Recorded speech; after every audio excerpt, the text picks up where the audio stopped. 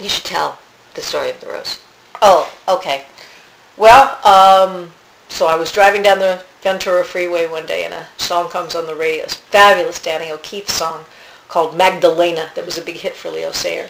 And there was a line in there where he says, "Your love is like a razor, my heart is just a scar." And I just thought that was such a good line. But I kept thinking, as I was driving, I kept thinking, I don't think love is like a razor. Well, what do I think love is? And all of a sudden, that weird sensation, and I know you know it, I do. where somebody pried open the top of your head and starts pouring words into the top of your head.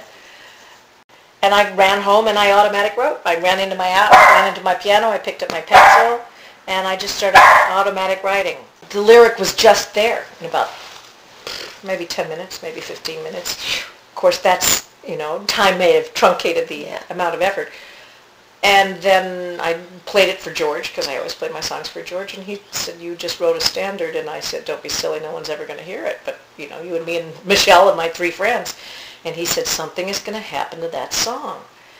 And so I had it, I sang it occasionally, and then a couple of years later, Michelle and her writing partner, Karen, had heard there was this film coming around called The Rose, and for some reason they were looking for outsourced material rather than having one person write all the music for the movie back in the days when there were songs in movies.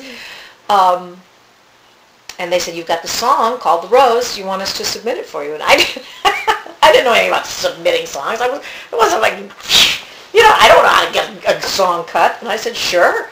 And they sent it to the producers. And the producers hated it. They thought it was stupid. They thought it was a hymn, and they were looking for rock and roll, and they just said, "I don't think so." But the guy who was the music supervisor, Paul Rothschild, who had been Janis Joplin's MD, he said, "There's something in this song." So he played it for the director, and then he mailed it to Bet. And Bet said, I want it in the show. So it was in the film. And then, of course, there was the whole thing about who should sing it, her or me. Mm-hmm.